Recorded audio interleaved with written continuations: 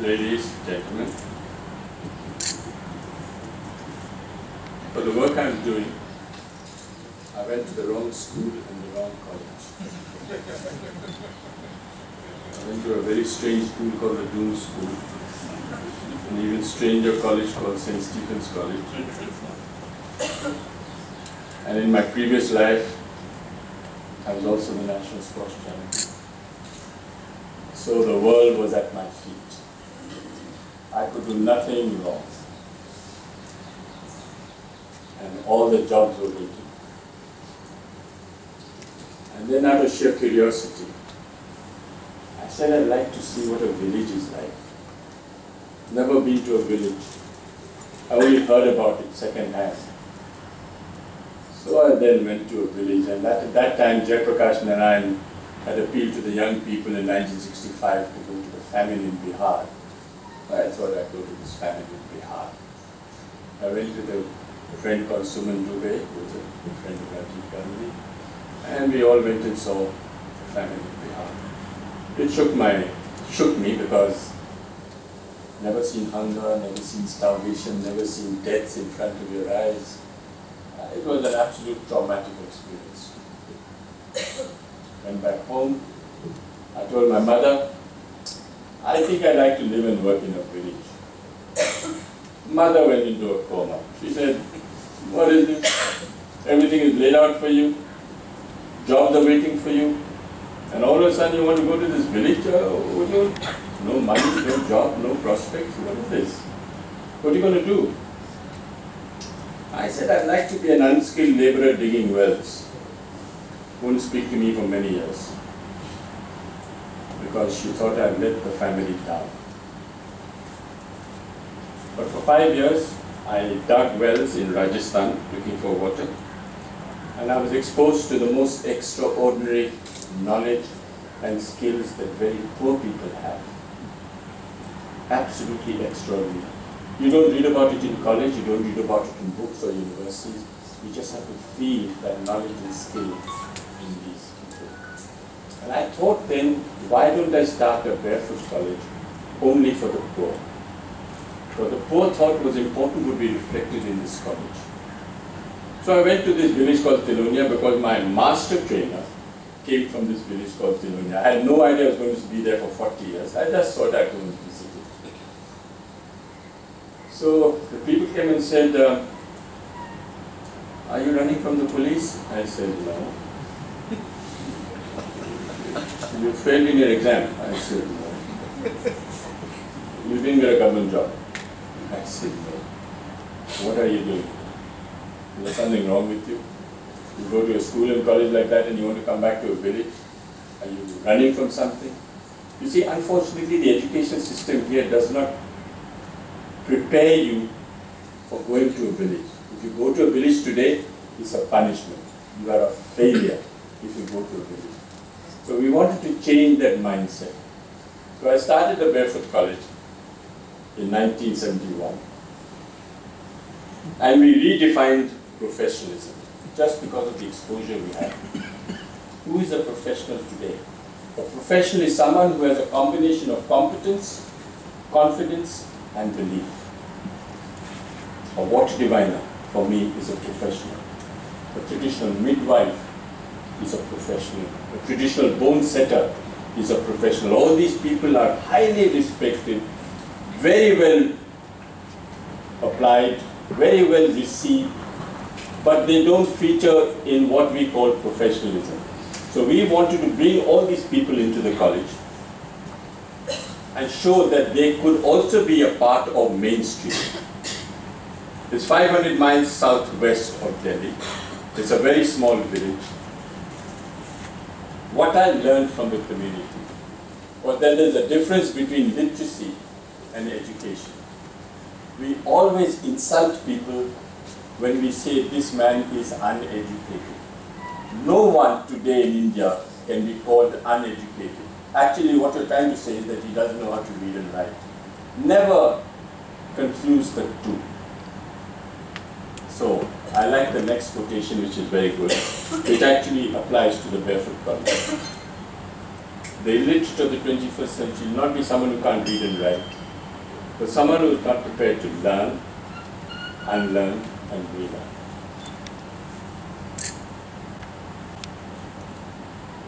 They said, okay, you're talking like this, show me on the ground what you mean. So we built the Barefoot College in 1986. He's the first barefoot architect. He can't read and write.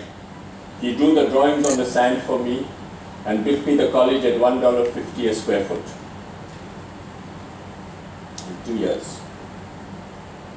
When we came to the roof, we went to the forester, government forester, and said, what should we plant here? He looked at the ground, hard rock, no water. He said, nothing will grow. And then I went to the local old man in the village and said, what should I plant? He said, you plant this and this and this, and this is what Indonesia looks like today. Went to the roof. All the women said, now all the men clear out because we don't want to share this technology with the men. There's a certain type of technology that they use with a bit of urine, with a bit of cow dung, with a bit of mixture of whatever, we don't know, but it was waterproof. It does not leak today. It is rural technology at its best. And today we have a Barefoot College which is 150 people live and work there, and it's the technology base for serving over 100,000 people with basic needs. What is the college about? It is a college where we have a place where people can look at performances, and under where they are sitting is an underground rainwater harvesting tank. We don't allow one drop of water to be wasted in the campus. That's a 400,000 litre tank that they are sitting on, and we are self-sufficient in water, even if there's a, because we collect rainwater. It's the only college in India, which, at the rural areas at least, which is optical fiber cable connected. It has a speed post service. You should buy Kilonia handicrafts. Within 7 days, anywhere in the world, from this little itsy bitsy piece to the post office, it reaches you, all your handicraft items. And it is the only college which is fully solar energized. We have 100 kilowatts of panels on the roof, and solar power meets all our needs. It's a college which has a community radio. We reach 50,000 people through all our programs through the community radio, and we believe that services should be provided whenever possible. And it should also extend to services that are very expensive outside the village. So we have a barefoot dentist. This is a grandmother who's been trained to be a dentist. She looks after the teeth of 7,000 children. And if trained properly, one day, inshallah, with Italian help, they'll be able to perform a root canal. We have 4 acupuncturists with alternative health. We have a laboratory, physically challenged who are barefoot pathologists. Test samples, blood, urine, at 10 rupees, when in the city it costs about 500. We ran a school in the morning for 500 children, and they all learn more about their village rather than about the national curriculum. This is our first barefoot solar engineer. He is a priest in a nearby temple, but he has solar rectified the whole campus today, and with that power, we look after 350 fans, lights, computers, labs, temperature, deep freeze, audiovisual equipment. So we are self-sufficient in water, and we are self-sufficient in power, so long as the sun shines.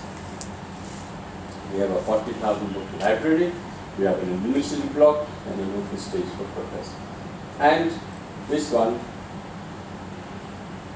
is decentralized, so that if any power plant should go out of action, all the other 4 are still working. So the whole philosophy of the Barefoot College, demystify and decentralize. That is the key to sustainability today. It has also got Wi-Fi hotspots, so we are already in the 21st century, all solar operated. If you should come to Colonia, you will get solar cooked food. 60 people twice a day we cook solar cooked food, but it is actually fabricated in Paulownia itself, and these are illiterate women making these solar cookers. They actually fabricate the clock, and the clock moves the cooker with the sun, and this clock is fabricated by the grandmothers in Paulownia itself. They are almost, unfortunately, half German because they are so precise. They do the welding on their own, and this is the solar cooker that we cook meals in our mess. 1975, we did a survey of education in our village, and we found 60% of the children don't go to school in the morning because they are associated with domestic chores in the morning. They look for wood, water. So why didn't we start a school for the convenience of the child rather than for the teacher? So we started the first night schools of Paulownia in 1975, and they were all with solar lanterns. But today, in 2012, we have 150 night schools, all solar lit, all with light in the night. Today, 7,000 children are actually going to these 150 night schools. But the beauty is that every 3 years, all these children between 6 and 14 have an election, and they elect a prime minister. The prime minister today is 12 years old. She looks after 20 goats in the morning, but she's prime minister in the evening. She is voted in by 7,000 children, and there's a children's parliament which actually monitors, supervises, and administers these 7,000 children in these 150 schools. This is the cabinet, very powerful, very hard. If the prime minister should write to me saying the teacher is misbehaving, he's misusing the solar lantern, not coming in time, beating the child, that teacher is fired, because the cabinet is a very serious process and all the children decide on how to run the school. These are the 4, 5. Out of the 7,000 children, 60% are girls. So to the regret of all the boys, all the prime ministers are girls. The boys have to settle for Speaker of the House, they don't like it, but all these girls are very powerful, very strong, very communicative, no nonsense type. One of them 5 years ago went to get the World's Children's Prize from the Queen of Sweden. The Queen of Sweden just couldn't believe that this girl who had never been outside a village in her life was handling Sweden as if she'd been born there, and she couldn't manage. She turned to me and said, "Please ask this girl, never been outside a village in her life. Where did she get her confidence from?" So this girl on her left looked at the Queen straight in the eye and said, "Please tell her I'm the Prime Minister."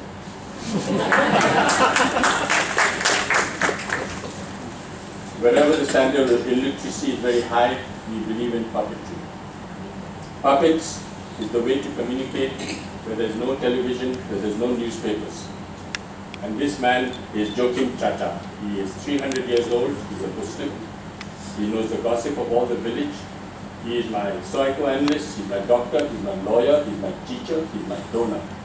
If I should have to raise some money, I get Joachim Chacha. If there's a dispute in the village between the teacher and the child and the attendance goes down, I get Joachim Chacha to come and solve my problems. So he's an invaluable asset, he's a legend in our area, and we make the puppets there. Most of these puppets are made out of recycled World Bank reports. Actually, one of them was given to the Vice President of the World Bank. And so can I keep one of those puppets? Not a problem. So over 100,000 people actually watch these puppet shows, which are through solar lanterns, and we talk about why you should send your child to school, why you should have safe drinking water. Usually puppetry in Rajasthan is connected to kings and queens, and you have the string puppets where only 50 people can watch. With the glove puppets, over 5,000 people can watch, so you can reach many more people. So it's a very major program for us, how we go to these villages and talk about it. It's interactive, so you can stop the puppet and say, look, what do I do if my wife is pregnant? So the puppet should tell them, go to that doctor, this is the best person. So they're also an information channel, interactive. Rainwater harvesting, 300 years of Rajasthan desert. Rainwater harvesting is to the heart. Look how beautiful some of these are. They're still running, they're still working, you still collect rainwater. And so this technology, which already exists, we wanted to replicate by bringing that technology into the schools. So now there are over 1,200 schools where we collect over 100 million liters of rainwater, and this is one way of making sure that the child comes to school, because water is a major problem in many schools today. There is another way that we revived, where we found a local dam which was built in the Muslim times, many years ago, and they built it so strategically so that we revived it. This dam was collecting the rainwater and it was going into the Sambar Lake, which is the largest Indian salt lake of India. And we said, why don't we collect that dam? Why don't we collect the water there? So we started repairing it. We built a dam. You see the yellow dot there. We built the dam in 12 months, 13 months.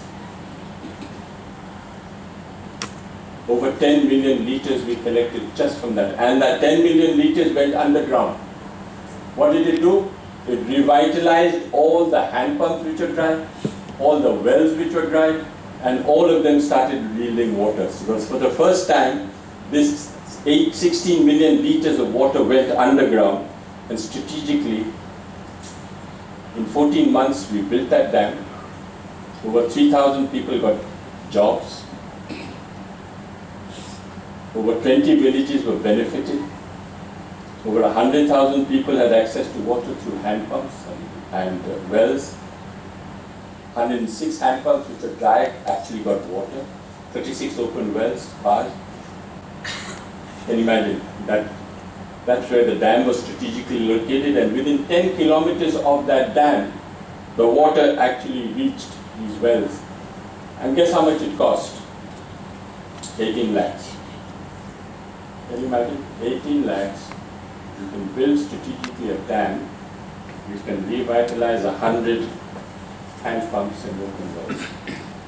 What we didn't learn is, this is not this is nothing new. This Rajasthan has been hundreds of years. We just revitalized it, brought it back into practice, brought it into mainstream. Because that dam, when we showed it to an engineer, said, not possible, forget it, we won't have any water. So we went back to the people and said, why don't we build it on our own, forget the government. So we built it on our own, and now it's revitalized, increased the economy of the area. So, because we felt that technology should be demystified and decentralized, we came up with a very interesting solution. If you go to a village anywhere in the world, they are either very young people or very old people. So why don't we cash in, identify, mobilize people who are already in the village who will never leave. So we came up with this fantastic solution of training grandmothers, which is the most powerful way of communicating today. Is it telephone? Is it telegraph? Is it television? No. It's tell a woman. Tell a woman, she's the one who's going to communicate. So we selected the first barefoot woman solar engineer from the village, much to the opposition of the parents, and she became our woman engineer. And as a result of that, we sparked it off. And now over 164 women from all over the country are being trained for 6 months. Criteria: she has to be illiterate, she has to be a grandmother, she should never have left her village in her life, and she should have been rooted to the soil. And in 6 months, using sign language, not the written or spoken word, you train these women to be solar engineers. and they know more about solar engineering than any graduate after 5 years at university anywhere in the world. Challenge right now. So these women are barefoot solar engineers, and they are now, we went to the poorest of the poor villages, and we saw if we could train a woman from Jharkhand, why can't we train them as solar engineers? So in Jharkhand we went there, we selected the Maoist areas where no one would go, no BDO will go, no collector would go, and we got the community to select some women, and these barefoot grandmothers, 40 of them came, no language, nothing, and they became solar engineers.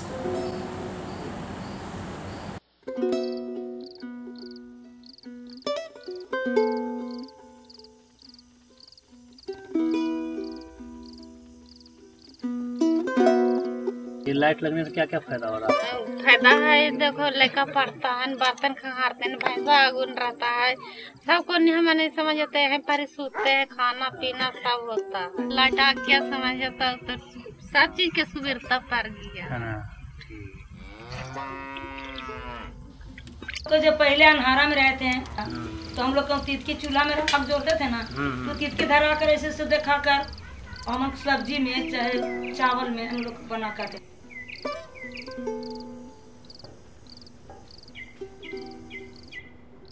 मेरा नाम गीता कुमारी है। गांव के सरकारी school में 5वीं 6ठी class तक पढ़ी। 13-14 साल की उम्र में शादी हो गई तो फिर ससुराल आ गए। खाना बनाना है, बच्चों के देख रेख करना है, घर का पूरा काम करना है, घर का सफाई, ये सब।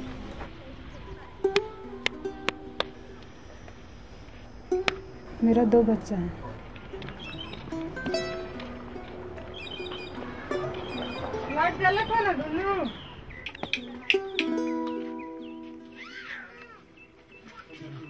कुछ भी लाइट बिगड़ जाता है तो बोलते हैं इंजीनियर साहब आप बनाइए, कैसे बिगड़ गया, क्या हुआ, आप चेक कीजिए। यदि ट्रेनिंग में गए हैं, सीखे हैं, हमें विश्वास है तो फिर उसका रिपेयरिंग करते हैं, बनाते हैं, बन जाता है तो अच्छा लगता है।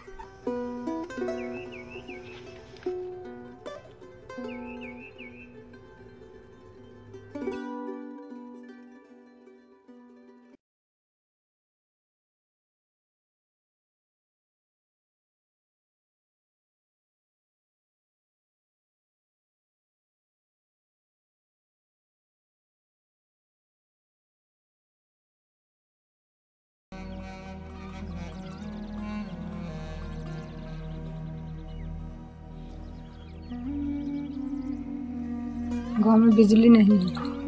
बिजली सरकार मतलब कभी कभी वैसा फंड भी आता है तो वो लोग मतलब कि पैसा ख़त्म कर देते हैं, बोल देते हैं कि वहाँ पोल गड़ा गया, फिर पोल तक ही सीमित रह जाता है। बिजली नहीं रहने के कारण बहुत चीज़ का दिक्कत है, बच्चों लोग को पढ़ाई लिखाई में रात में। किसी के घर में नहीं है, मिट्टी तेल जलाते हैं। 40 रुपये लीटर आता है, इसीलिए उसको भी बचा के लोग जलाते हैं कि 1 महीना चले। वो रात भर भी जलाएंगे या ज़्यादा जलाएंगे तो वो भी ख़त्म हो जाएगा।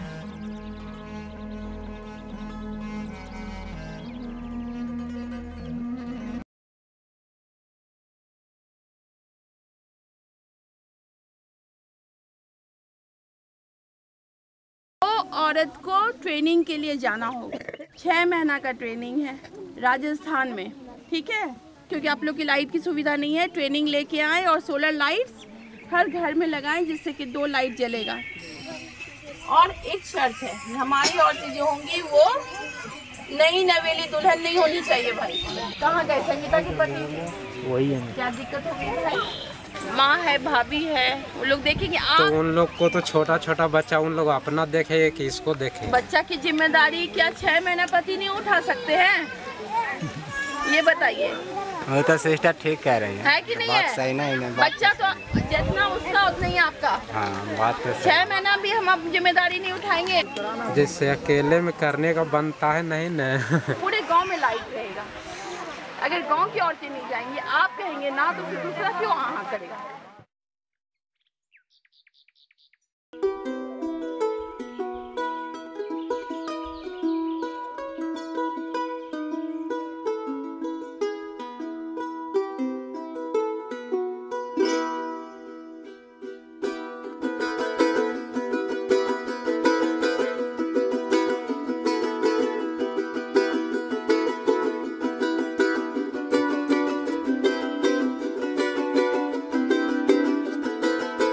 मेरा नाम सविता देवी है। वहाँ का स्कूल 5वां तक था तो हम पढ़े। हम तो खेती में काम करते थे। हम भी हमको 12 बरस के हुए बस शादी कर दिए।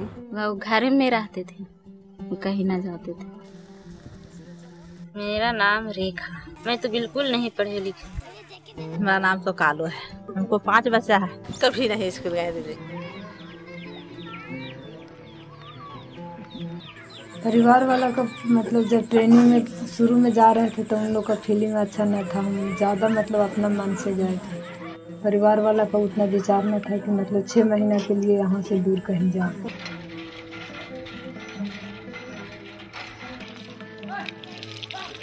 तो बोला कि तुम भी जाएगा, तो हमको पति कहा कि तुम कहाँ जाएगा, इतना सब छोड़ छाड़ के से न मत जाओ। हम कहे तो 6 महीने में क्या होने जाने हैं।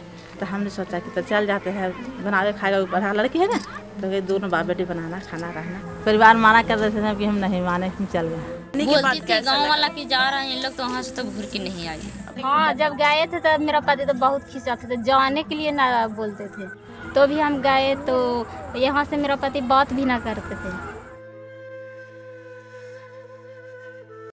शुरू में जब गए तो ऐसा लगता था कि जंगल है, हम लोग न रह पाएंगे, यहाँ बहुत कष्ट महसूस होता था। लेकिन अब मतलब फिर रहते रहते सबसे जान पहचान हो गया, सबसे हंसना बोलना, हंसी मजाक करना। सब तो अपना भाई बहन तरह मिलते हैं, राम राम नमस्ते होते रहता है हर समय, तो अच्छा लगता है। सोलर में आते हैं हमको लगा कि कैसे सीखेंगे, हमको से तो सीखना मुश्किल है।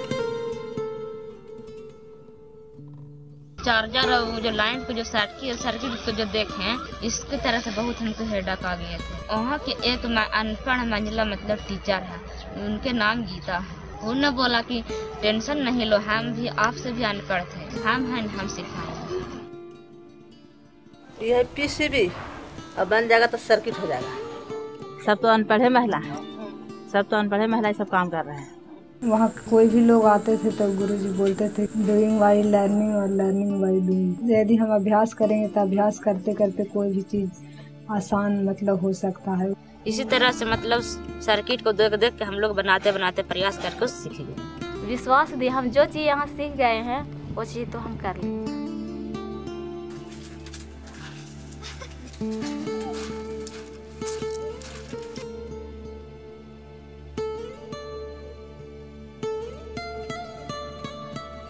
अब हमें आत्मविश्वास हो गया है कि यहाँ से जाने के बाद अपना गांव में जहाँ मतलब अंधेरा है वहाँ उजाला करेंगे। जो लोग बोलते थे कि वहाँ क्या करेगी क्या ना कर रही है, गलत या सही, उन लोग को भी मतलब कि जवाब देंगे कि हम क्या सीखने गए थे, उन लोग भी देखेंगे।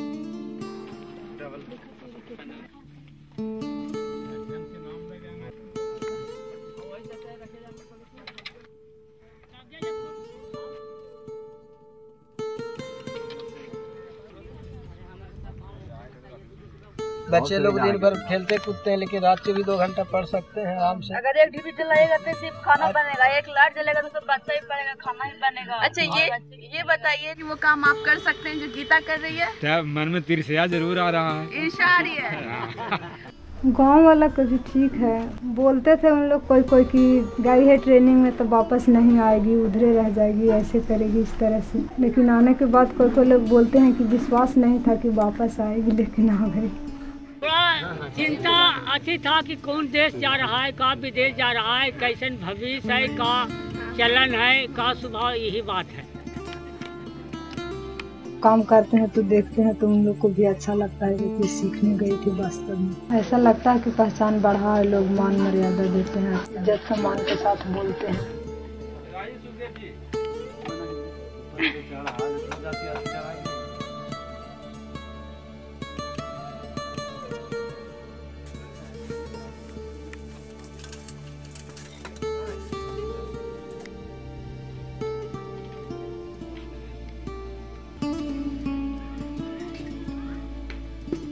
कितने घरों में यहाँ पे लगा दिया तुमने? 54 टोटल घर यहाँ 54। यहाँ पर मतलब 95 घर में सिस्टम हम लोग लगा तो वहाँ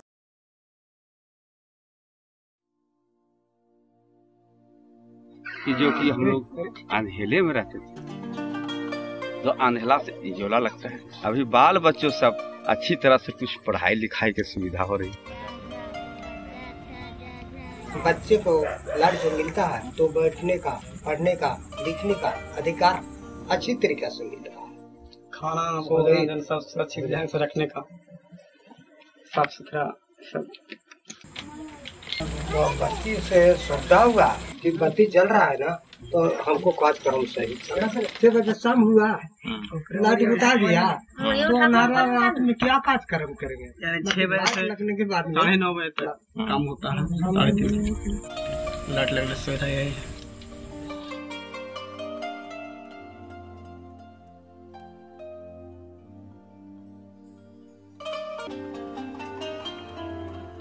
बच्चा लोग का घूमने के लिए अच्छा है।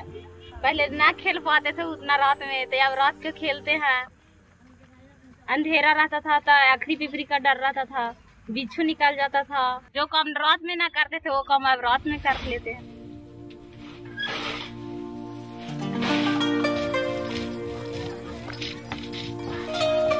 बनाते हैं, टाइम से खाना खाते हैं, चावल चुन लेते हैं और सब्जी भी रात में काट लेते हैं। अब टाइम से सब चीज न करते हैं।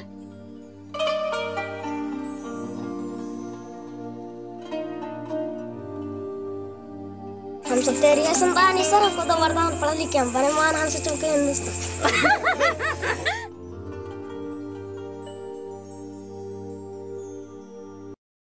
बहनों मेरी प्रणाम। कल है मुखिया से मिली उसी रोजगार योजना के बारे में कुछ उन्हें बताएं कि परमानी रोजगार गारंटी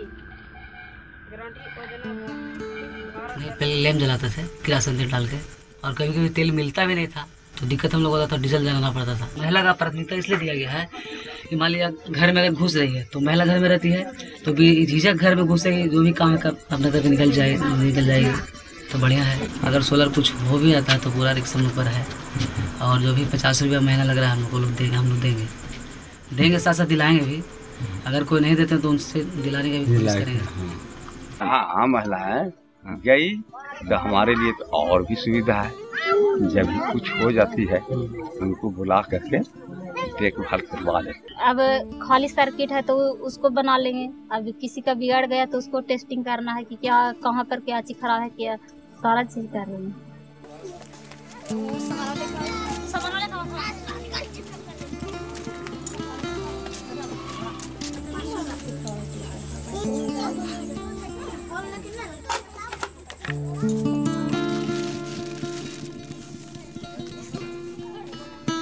ये बताओ, यहाँ पे जो आमदनी हो रही है उससे तुमको क्या फायदा होता है? जैसे अपना बच्चा का ड्रेस सिलवाना है तो अभी अपने से खरीद के ड्रेस सिलवा रहे हैं। अपने से खरीद तो कैसा लग रहा है तुमको?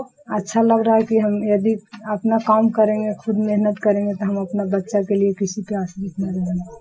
पहले से अच्छा लग रहा है कि कुछ काम करने के लिए सीख गए तो इतना हिम्मत है कि कहीं पर भी 2 पैसा काम करके हम लोग खा सकते। अब तो विश्वास हो गया, तो कहीं पर भी किसी जाने का रहेगा तो कोई भी कितना हमको रस्सी में बांधेगा तो तुम नहीं रहेगा। ये डरते थे किसी से बात करने में, तो अब डर न रहा।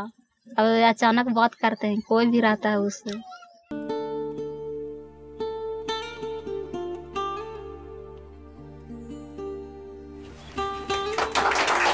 पहली दफ़ा अपनी नौकरी में एनजीओ के काम देखे हैं पिछले कई वर्षों में, और बहुत सारे विकास के कार्य भी देखे हैं। एक ऐसा गांव जो कि गांव वासियों द्वारा ही, और गांव वासियों में भी महिलाओं के द्वारा सौर ऊर्जा से ऊर्जान्वित गांव मैंने पहली दफा देखा है।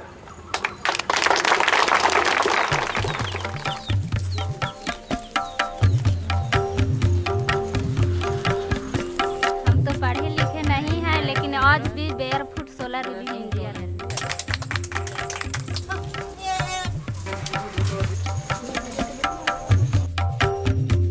चल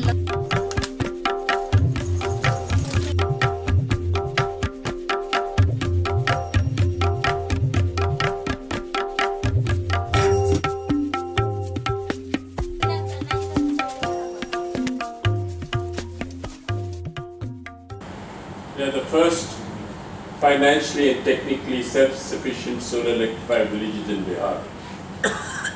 We took this technology to Ladakh, and 50 villages have been solar electrified by women in Ladakh. And when we went to this house in Ladakh and we asked this lady what is the benefit of solar energy that she received, and she thought for a minute and said, "It's the first time I can see my husband's face in winter." Can you imagine minus 40 outside and only with a candlelight for 6 months? Unacceptable to me. So we have solar electrified villages in Rajasthan, up in the cold deserts of Ladakh, and all have been done by women engineers, and as a result of more light being prepared, they have more time to do some work on handicrafts and increase their income. So today, this is what we did for solar electrifying villages all over India. With this technology, we thought we'd go to Africa. Rural women today are being trained in Rajasthan to make solar water heaters and solar cookers. And this is the way of generating income today in Colombia. With this technology, we went to Africa. And we went to the government of India and said, we want to solar electrify villages in Africa.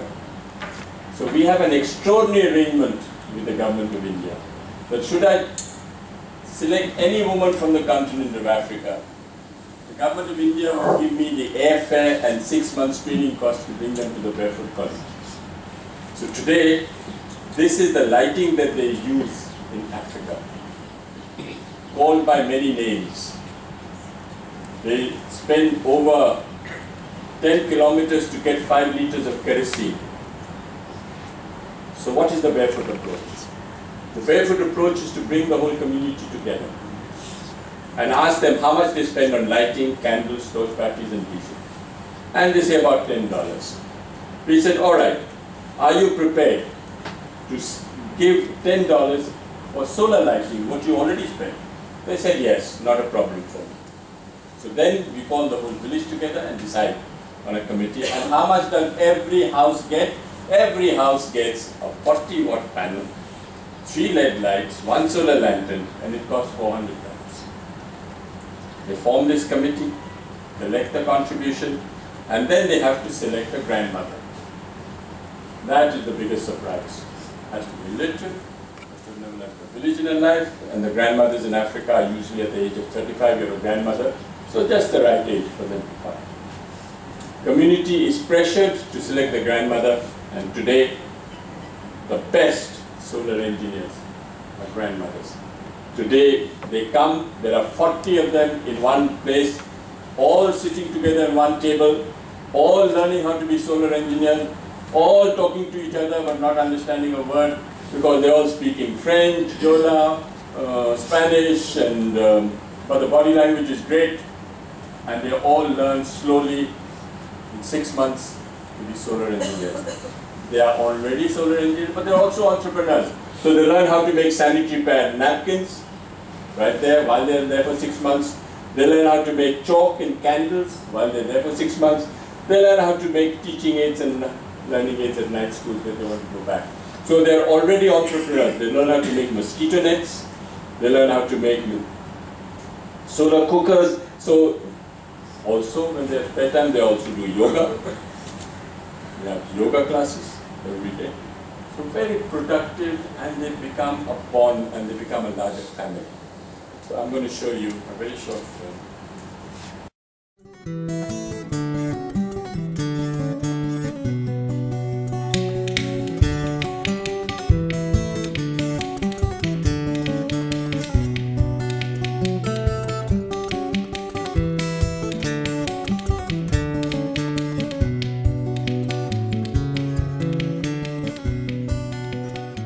This is a true story about ordinary heroes.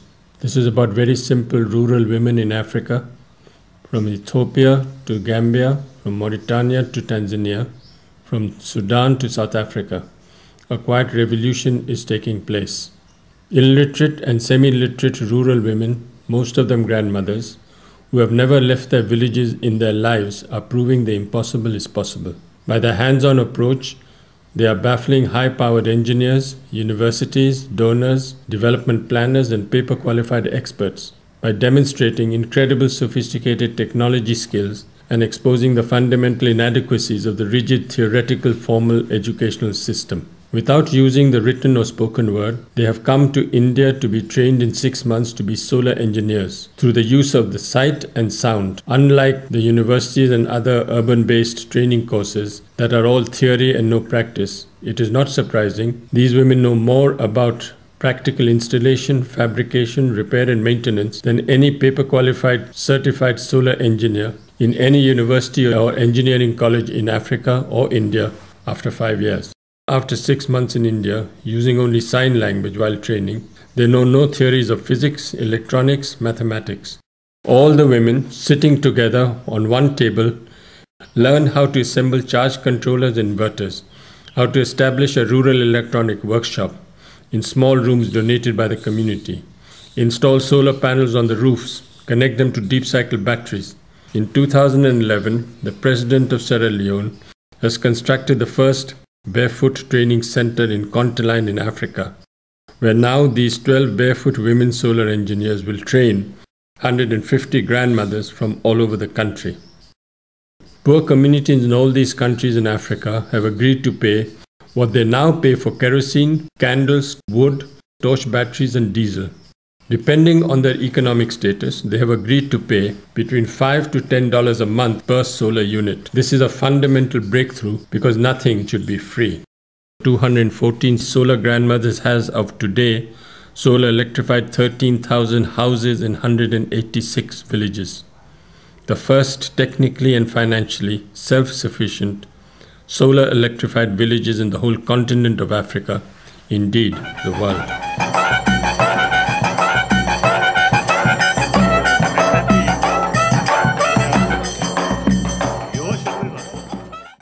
On a rare visit to the Barefoot College, when he also spent the night, His Holiness the Dalai Lama blessed the women solar engineers on the 13th of February 2011. That's secret. So those illiterate villagers, even grandmother, you see, physically also a little bit old and illiterate. Yet, you see, through training, you see, engineer, proud, self-confidence and dignity. Wonderful.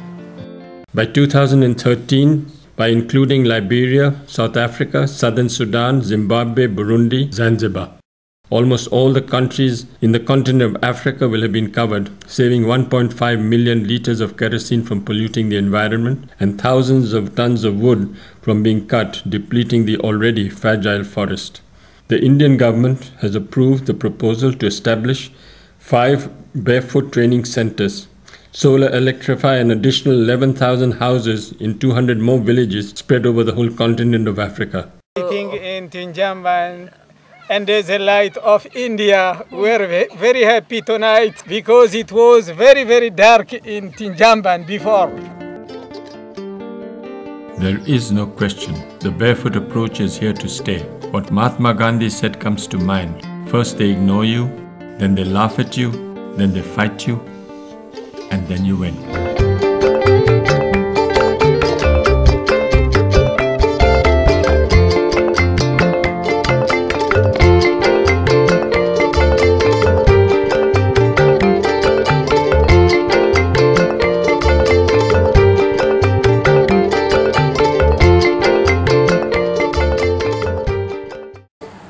So we've covered the whole continent of Africa, 32 countries, 300 grandmothers who've been trained as solar engineers. And they are the only solar engineers of the whole continent of Africa. All the men have left, all the men have gone abroad, all the men are living in cities, not one has come back. So these are the first and only women solar engineers of Africa. Today, we have spread the barefoot approach all over the world. We've gone to the Pacific, trained 20 grandmothers in the Pacific, and now, through the courses that we have conducted for the government of India, we have gone to 12 courses now, and these women have been trained in 6 months in these countries, in 62 countries. The Barefoot approach also believes in partnership. So the government looks after the software, and the hardware is looked after by foundations, by United Nations, by Government of India, by private foundations. All of them actually donate for the money. So there is a partnership subsidized model at work, and we don't, regrettably, believe in a business model. Business model is too heartless. It is only give and take and buying and selling, and then the relationship is over. We want the relationship to continue. It has to be something which is human, compassionate, equal. So we have NL Green Power, who have done work in South America, and we have done with $500,000. They've given us some money to solar electrify 1,000 houses, and we've done it in Peru, we've done it in Chile. One of our greatest supporters has been Michelle Bachelet, who was head of UN Women, now she's president of Chile. So the Barefoot College, when the Dalai Lama came for it, he saw what we were doing, and he had something very profound to say. He made a puppet of him as well. He had something very profound to say. He said, now that you've shown the Barefoot College working in practice, let's see if the experts and the professor can make it work in theory. We are doing everything wrong, and somehow the impact is still being felt. This is something which I think is the only solution today. How do you empower women to be engineers, change their livelihood? From the Upanishads. I am rich and well born. Who else is equal to me? I will sacrifice, I will give. In that I shall rejoice. Thank you.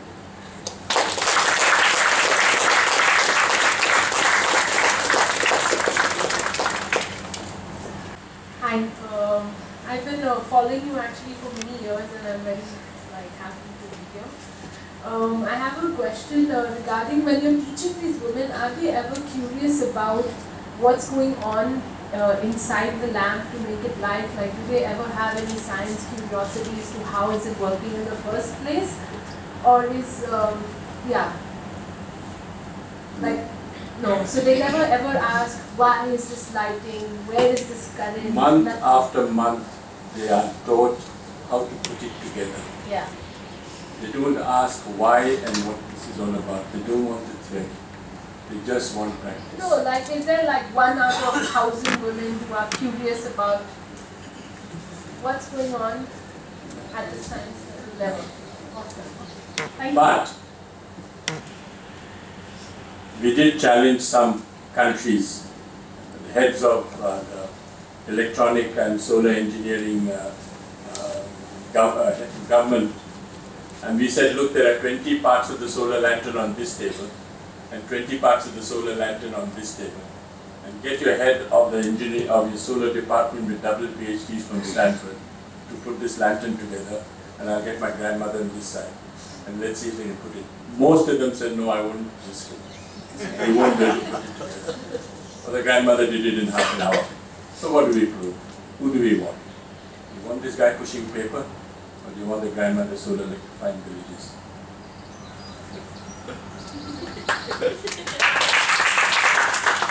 Now the question is now, number one, being a man, still, how can I work for this movement? Number two, besides making and assembling those things, are you also having some kind of R&D, some kind of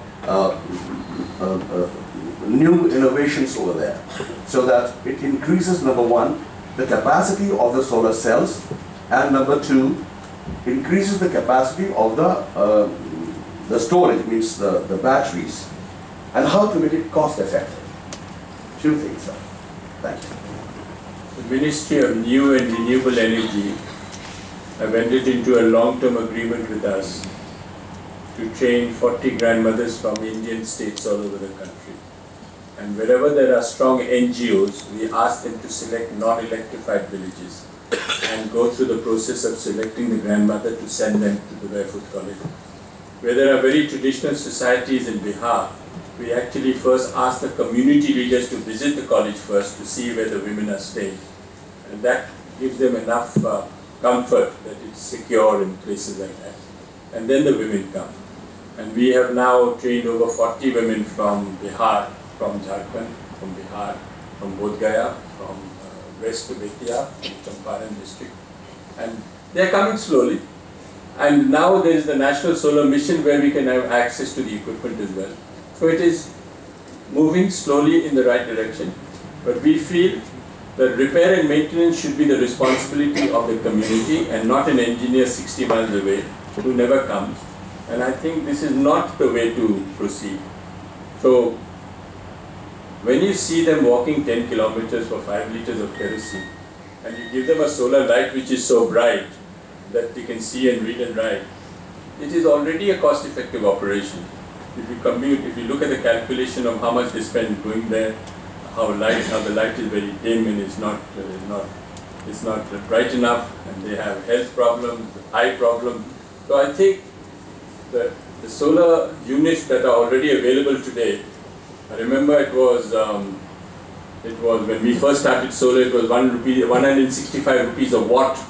Now it has come down to 30 rupees a watt today. So it's accessible to the very poorest of the poor, but they can't afford to give the hardware cost. That has to be done by a donor. And I see no harm in subsidy. We are subsidizing the rich everywhere, but when it comes to subsidizing the poor, we want them to be sustainable. That's not fair. You remove the subsidies everywhere, you have no problem. But you can't have two rules here. So we believe in subsidy because that is the only way you can get to the very poor people who we are talking about, who can't afford $400, and I think we have every right to give them light. They have a right to clean light. So technology is there, accessibility is there, women are absolutely extraordinary, win-win situation all around.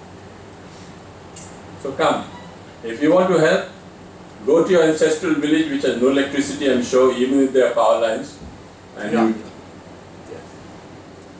and you let us know which is your village, and we'll get some 2 women there on condition that you give the money for the equipment. Done. Not a problem. About innovations also, you doing something? Yeah, the innovations is constantly, the charge control is being changed all the time. Now we have LED lights instead of CFL lamps. All these technologies and innovation is taking time. But we don't want to be too innovative. We want them to actually do the repair and maintenance on their own rather than depend on anyone from outside. So we are introducing that much technology that they can repair and maintain and be self-sufficient. This has been an outstanding, exciting presentation, really. I don't think we were even aware, I wasn't certainly. Empowerment, women empowerment, social transformation, it's fantastic. I just wondered if you had any plans for scaling this effort, or is there any idea for perhaps building another college or replicating the model, the training model in different parts of the country so that, there can be a larger footprint or wider reach to villages that might want to receive the training. And there's probably only that much you can do in Tilonia. What we do when we first started Barefoot College in 1974 was to encourage young boys and girls from different parts of the country to come and stay at the college. They didn't want to be a collector, they didn't want to follow their parents, they didn't want to be a doctor, lawyer, they wanted to work with community, and they wanted to come and see how they could actually learn something about how to start an NGO, how to run an NGO, how to manage an NGO. So they took the time, and they also came to the conclusion that they want to be a bunker Roy, which is great. So, after 6 months or 1 year, depending on how much time it took for them to be confident about what they had picked up from the Barefoot College, we asked them to go back to the state they came from. So now there are 23 Barefoot colleges in 13 states of India.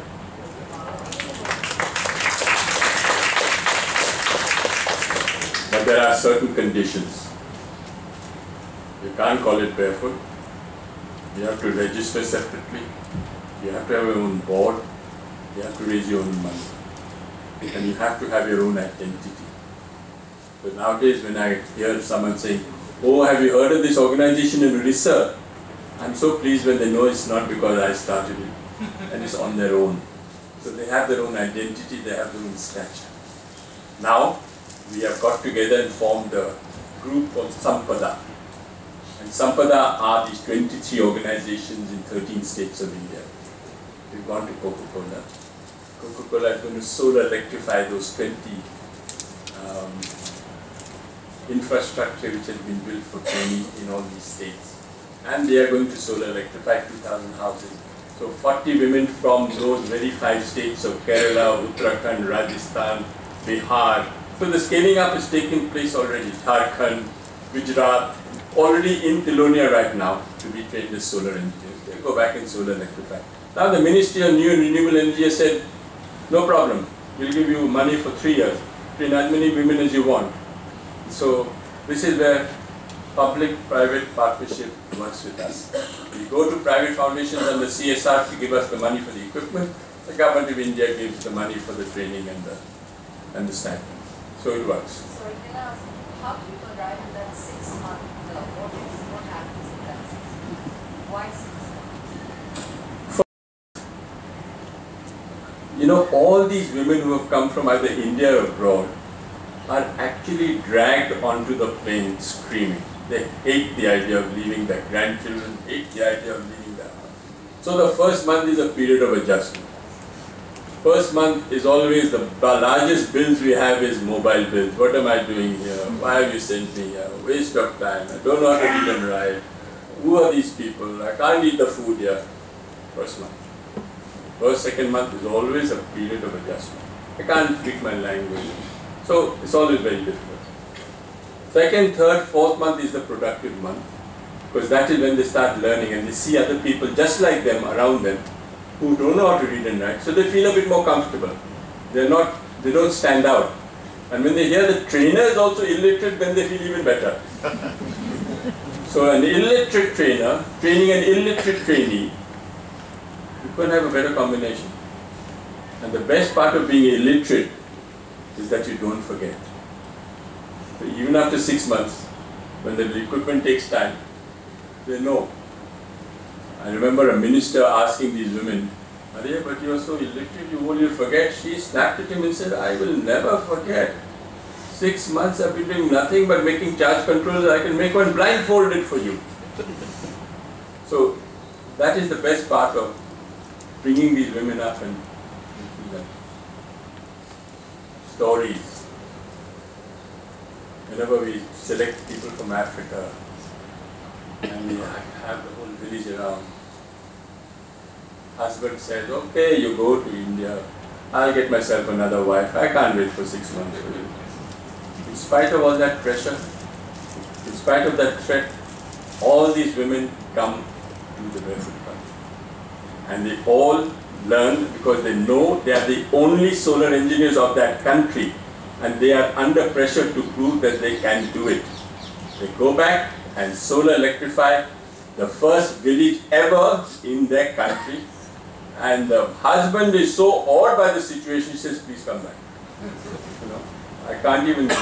So I tell everyone when I go to these countries, this is the last time you're going to see a woman like this together, because she's going like a grandmother but coming back like a tiger. And you won't be able to stop her, because she's gone 100 miles. When I went to Burkina Faso, I had the same problem. Oh, you go, come back, I'm going to have another. He went, came back, solar electrified the whole village. Husband says, come back. Wife said, no, I'm alright, thank you very much. I'm alright, independent, free, freedom. I don't want you as my husband. And so it depends how it actually affects them. So, not one failure. 600 grandmothers in 64 countries, not one failure.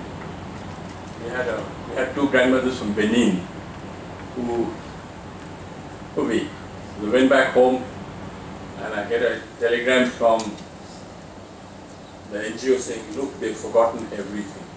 and the minister is supposed to inaugurate in 1 month.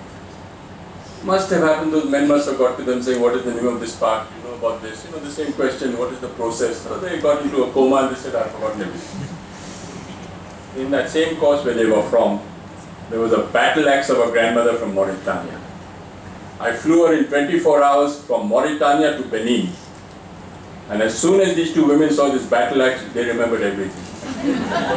And they solar electrified the first village ever of Benin. Stories like this are extraordinary, but never have there been a failure. Good evening, sir. My name is Sachin. Thank you for sharing this fantastic life journey. In fact, I would like to thank India Culture Lab for facilitating this. I had 2 questions, one more at an individual level.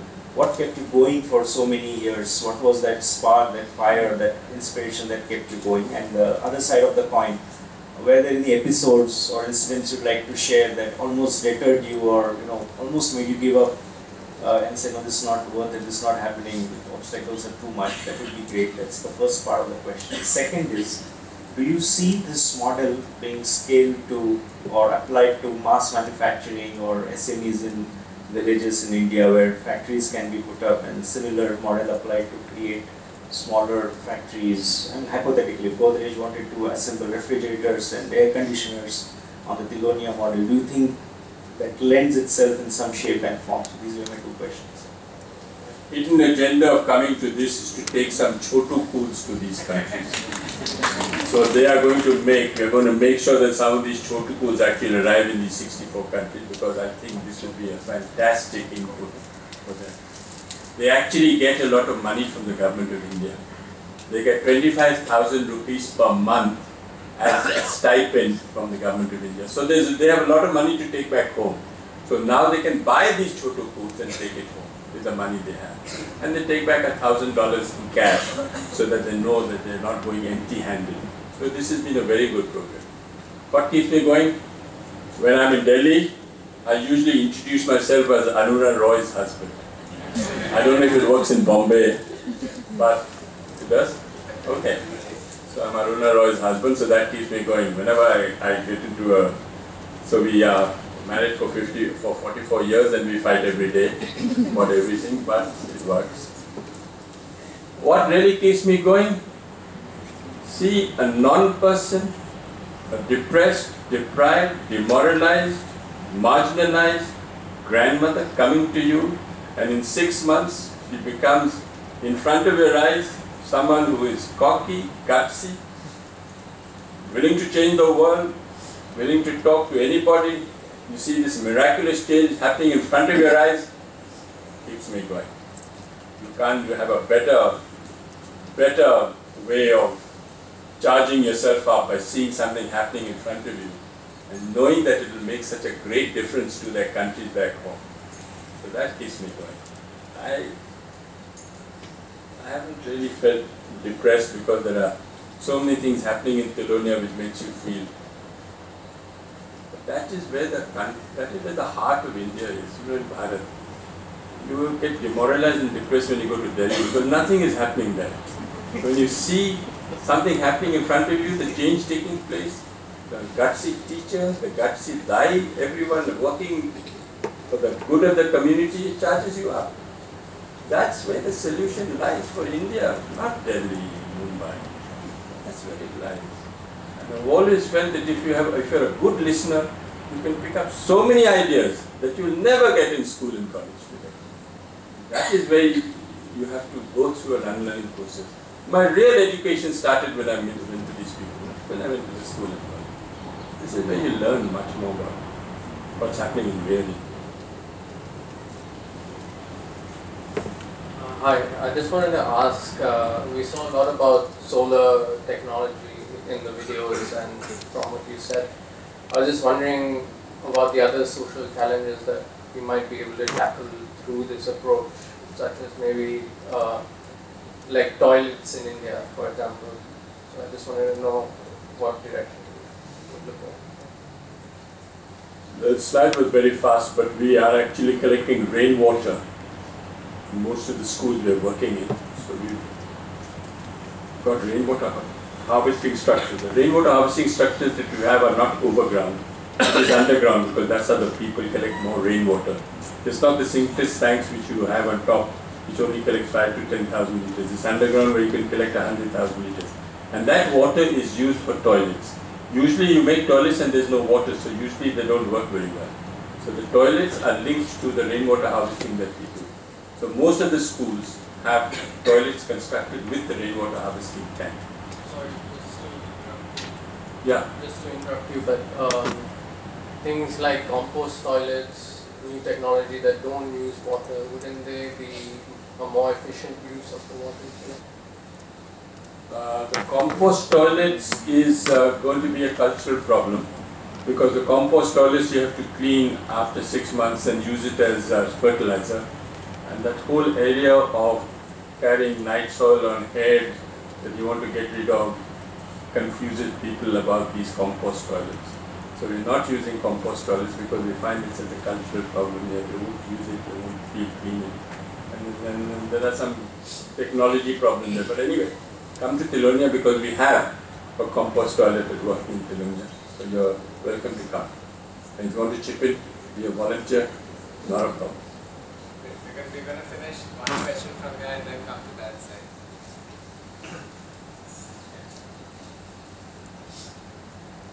Firstly, congratulations. It's a wonderful job that you have done. I don't understand the criteria of filtering out the admission at your listening. Like you say that she should be rooted in the village.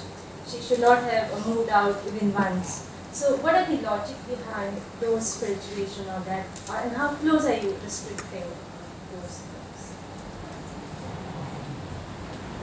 As I said before, we have come to the conclusion that men are untrainable. Men are restless, men are compulsively mobile, and they all want a certificate. And the moment you give a man a certificate in a village, he leaves the village within hours looking for a job in the city. So the logic of going to a grandmother is because that skill that you train her in remains in the village and is not lost. You don't lose it outside. So wherever people are doing training programs and training men from villages, they are not going to stay. No chance. So why not train a woman instead? Because if you train a man, he gets threatened, he will not train someone else. If you train a woman, she loves training someone else to take her place. So all the women that we've trained are immediately training someone else in the village because they don't want that village, that skill to be lost. You know, it's the psyche of the woman. It's the psyche of the man not to share the skill. It's the psyche of the woman to share. So we are working on that psyche and making sure that the skill remains in the village and not go out. You know, Mark Twain said, never let school interfere with your education. School is what you learn how to read and write. Education is what you get from your family, from your environment, and from your community. And I think this education that we are talking about, of a new alternative education that the Barefoot model is proposing, is the future today. We must not, where is it written that just because you can't read and write, you can't become a dentist or a doctor or a teacher or a water or solar engineer? Where is it written? We have got this mindset problem here about education that we have to get out of the box. I'll answer your question a bit more. Why she should be rooted in the same village and why she is never gone out even once. So that is what makes We are only seeing the situation as it exists. And the situation as it exists in the village is that the woman doesn't go out. We don't force her to stay in that village. But she will not go out because she thinks it's a man's job to get money and send it to her. So it's the woman who stays. If the woman stays, why not train her to be a solar engineer? So she stays there and doesn't go out. And because we don't give any certificates after training, she stays there. You know, certification is one major incentive to encourage people to migrate. When we don't give a certificate, even if she's the best solar engineer, she'll never get a job in the city because the first stupid question everyone asks is, what is your qualification? She hasn't got a qualification. She hasn't got any paper. But she solar electrified the whole village for you. Why do I need a paper on the wall for that? You know what I mean? So we're trying to change mindset here. How do we do that?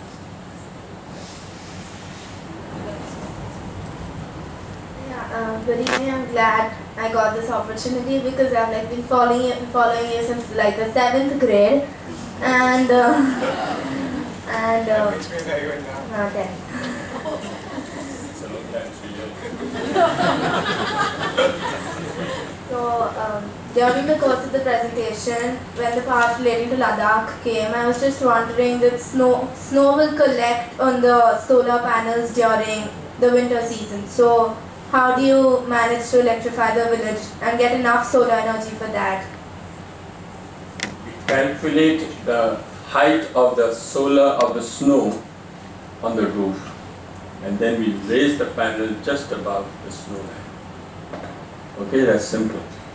And most of the people in Ladakh actually come out of their house from the roof because all the snow around is blocked the houses. So the only way to come out is through the roof. So if you have the solar panel about 4 or 4 feet above the snow line, then the light will shine. Answer your question. Hi Vakar, my name is Prashant Trivedi and I work for a company called as Northern Development Partners. We are active in Myanmar and I'm working on a 3 coastal project at the moment. Apart from that, it's a carbon finance project by the way. Apart from that, I'm also working on a microgrid concept development in Myanmar. That's with Orbis. I'm currently based in Mumbai and I'm working on a startup plan. For a person like me who has got no access to the government or the CSR funding or whatsoever, I'm putting in my private equity into the startup. I remember you mentioned that the business model approach is something which you would not support or propagate. I want to understand what kind of approach should I go forward with when I'm putting my own money for the same purpose as electrifying the rural and the urban BOP segment. How much time are you prepared to give to this project? A lifetime? It's part-time thing for me. 70% of my time goes for Orbis, which is my full-time job. I take out 30% of my time for the startup business model general. Take some time off and come to the Barefoot College. I would love to. And meet some people there who are exactly the same predicament as you are. And I always suggest that you come to the Barefoot College and spend some time with them and interact with them. Clear your mind with some sort of misconceptions people have on how to go forward. It's always very good to interact with lots of different types of people from different backgrounds because you get an insight as a result of the interaction. So when you have time, let me know and you come. And the best time to come is when I'm not there. Because then everything works and everyone's relaxed. Everyone tells me that when I'm there, everyone gets tense. So please come when you can. Thank you. And spend some time. And then I think the way forward will be very clear to you. And if you want to be a part of the whole barefoot process, not a problem. Even in Myanmar, we have 6 women from Myanmar who so electrify the villages. Yeah, I saw the Myanmar being sponsored. Fantastic. I'll talk to you about that later. Thank you. You made a very interesting distinction right at the beginning and through the presentation between literacy and education. Now, a topic that fascinates me is the digital divide. And on the digital divide, for the illiterate, there is no entry as far as I can see. Is there a barefoot approach to overcoming the digital divide? In 1981, we won a Supreme Court case called Sanjeev Roy versus Government of Rajasthan on minimum wages. It was a historic judgment of the Supreme Court in how minimum wage should be paid to all workers, men and women, under drought conditions. The person who was behind that was a lady called Northi.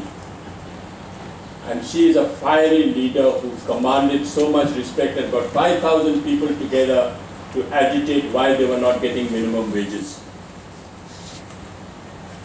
And she won this case in the Supreme Court because she had the guts and the gall to go behind everyone and push her way through and make this judgment happen. She was exhausted. She came to me and said, I want to do something else. So I said, why don't you sit on a computer? She said, you didn't hear me, I'm illiterate. I said, I heard you. Sit on a computer. 6 months later, she comes to me and says, I can make you a spreadsheet. I said, make me a spreadsheet. And one finger. She didn't know how to read and write, but with one finger she made a spreadsheet. I said, are you willing to talk about this to other people? She talks to 5,000 people. She said, okay, I'll talk. So he went to Bangalore. Azim Premji, Chief Minister of Bangalore, Ajit Bhattacharya, President Street, and Northi. And 300 whiz kids from Silicon Valley came back to Bangalore. And she started her presentation. She got a standing ovation for 3 minutes because they couldn't understand how this illiterate woman could use the computer with such dexterity. And she said, illiteracy, so what? Never underestimate an illiterate woman anywhere in the world. She has the power to do miracles. It's our mind which is bogged up, and we think that this woman can't do it. So she is now training other women under Narega how to fill in data so that there is no corruption. And she is the Sarpanch now of the village in Haryana. Success story, but there are many such women today who are not using illiteracy as a barrier to digital knowledge. So I think this is a great hope. Why are we penalizing people just because they can't read and write? Because so much to give, so much to offer. Look at the bright side, look at the strong sides. Illiteracy, so what? Why are we making this a big thing? Sorry, I'm not going to be called anywhere in the university. I don't speak in university because they think I'm corrupting their minds. But actually, this is commonsensical. There's no other choice. If the man or woman is illiterate, why not use the knowledge, skills, wisdom that they have for the development of their own communities? But when the grandmothers went back, all the 600 grandmothers said, now I want to learn how to read and write. Good. We take two last and then I do the privilege of reading the last question. Hi sir, my name is Sukriti. Thank you for your time. I wanted to ask you You haven't been following me, have you? A little bit on I wanted to ask you, for those of us who work in a social space, what has been your, it's actually two questions. The first one, what is your personal greatest, I guess for lack of a better word, asset or something that has helped you achieve your goal, something that you would attribute 30 years or 40 years towards this life goal is a strong commitment, and so something that maybe you achieve, think personally, that you hold. And the second part of my question is, since India is expanding and more people are moving away from the rural to the urban, how do you think we can tackle the issues of sustainability in the urban environment in a sort of barefoot approach? Because unlearning and relearning is basically what you have to do, even in your own mindset, to tackle sustainability. So do you have any hope for the people living in the cities in that way? Wherever we have solar electrified in villages in Africa, and they have heard villages which have been electrified, we have found people moving back from the city to the village. So there has been reverse migration in Africa because quality of life has improved because of villages where they came from. And they've gone back and started small shops and businesses. So solar electrification has become a very powerful tool to reverse migration. The second thing we do to make sure that they don't migrate is you don't give certificates. You don't know how important it is in the mindsets of very rural people that they have to have a certificate in the hand to show that they are qualified to get a job. Even if they are unemployable, they want that paper in their hand. So we say no paper. You provide your skill to your community, you stay in the community, and maybe a university might come and give you a certificate because of the work you do, but not the Barefoot College. So they don't want a loan, so why do they want a certificate? In Afghanistan, when this woman went and solar electrified the first village ever in Afghanistan, she went and sat with the men. And the men said, what do you think you're doing? You should be sitting 1 kilometer away with those women there. This is where the men sit. So she said, today I'm not a woman, I'm an engineer. and I have every right to sit next to you. And for the first time it hit them in the eyes. My God, she has solar electrified our village. She has every right to sit.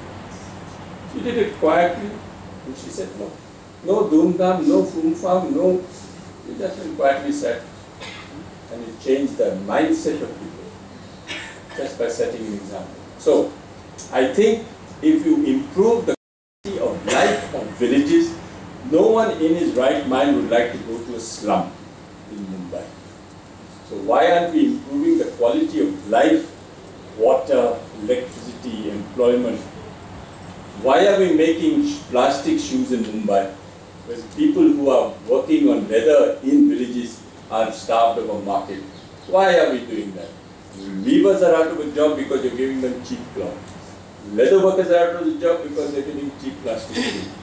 All these people who are fantastic artisans are losing their job because you are bringing cheap stuff from urban to rural. You have to stop that. You have to give them dignity, not make them beggars. You're losing half your skills because most of them are migrating from rural to urban. Most of these are fantastic weavers losing their skills because they got no job. So we have to be a bit more sensible, a bit more humane, a bit more compassionate. You don't have that enough. And that you don't learn in school and college. You go and live with them and you see how much of a difference it makes to you. Good evening, sir. You have done a wonderful job in 12 states of India, but what about the rest? For example, say I belong to Haryana. People call that Haryana, Punjab are rich states, but actually the reality is few villages in Haryana, Punjab also they are without lights. And if you go to like Madhya Pradesh, Andhra Pradesh, Karnataka, there are many villages. We are going abroad, we are helping African and American countries, but still if we are bad in our state, in our country, then why should we be looking for ourselves first? In my past life, I was an advisor in the Planning Commission. Mr. Rajiv Gandhi went to school with me, so when he became Prime Minister, he said, come and help me in the Planning Commission. So I did. I said, I'll take ₹1 a month only, but I'll help you. So I wrote up a policy statement for the first time for voluntary agencies for the Planning Commission, 7th plan. And of course, the Deputy Chairman, who now used to be Manmohan Singh, he threw it out. He said, what is this thing you're writing for civil society? This is a Government of India document and you're writing. So fortunately at that time I was having dinner with him, with Rajiv Gandhi, and I said, Mr. Gandhi, I have a problem with your Planning Commission. He said, what's happened? He said, I've written these 4 pages and no one is accepting them. He said, why? I said, yeah, show it to me. So I showed it to him, he said, it looks alright. So I said, he said, who should I speak to? I said, speak to the man on the other side of the table who happened to be Manmohan Singh. So he said, what's wrong with Mr. Roy's paper? So he said, if you say so, sir, we will accept it. He said, yes, I say so. So the whole Planning Commission had to stop the 7th plan paper and they had to include the 4 pages I wrote in the rural development chapter. And in that chapter I wrote that civil society has every right to have access to government money because that's my money. I want to see money better spent. So I want to see that I have to have access to that money. Even if you give me a very small amount, I want to have access to that money, which they did eventually accept. But in all the so-called progressive states, there was no civil society. Haryana, Punjab, no civil society. I'm very old now, but in 1974 when I met Mrs. Gandhi, Senior Gandhi, she said, what do you want me to do to promote the Barefoot College? I said, would you like to write to all the chief ministers of that state to see that we can do some civil society work? Zail Singh was then Chief Minister of Punjab and Bansilal was the Chief Minister of Haryana. Bansilal within 24 hours called me and said, here's the whole cabinet, here's the secretariat, here's the minister, now we're going to do. Benji has written me a letter, now up to Karo Sahab. So I said, okay, I'll start something, and we started. But Zail Singh didn't even reply. The concept of civil society work in so-called progressive states is zero. It's only in the backward states of this country that you might have some civil society work going on. So I need to piggyback on civil society work that is already being done in that state. So if you're asking me why am I going to Punjab and Haryana, I haven't got an organization that is working there, which is credible, which has a track record. Why am I in Bihar? Why am I in Uttarakhand? Because there are civil society organizations there. So if you're asking me why am I going to other states, because I haven't got a good, credible NGO that I can work with. Answer? Good. If I can ask the last, it's what you touched upon earlier, it's you and Aruna. What does it mean like, or can you just share with us some of it, what it means to be part of such a creative partnership, how your work influences each other? Has she, for example, have you helped her with all her work on RTI? How does she work with Barefoot? And I mean, and on a more personal side, when two creative change agents are living together, tell us about some of the fireworks as well.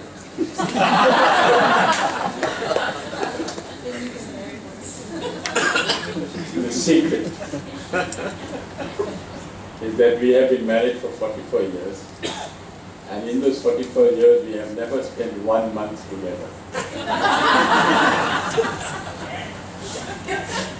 So our marriage starts at 44, because now we've done all what we're supposed to do, and now we can relax. So if you have a partner who is possessive, who wants to be close to you, and you want to do things which will make a difference, then you have to be able to follow your dream. And I followed my dream, and Aruna is following her dream, and we do help each other, definitely. But we don't work on the same. She is more vocal, she is more open, she loves talking to thousands of people. I'm a bit of a hermit, I stay quiet, I stay back, and I say that the organization must produce. I shouldn't be king, but I can be kingmaker.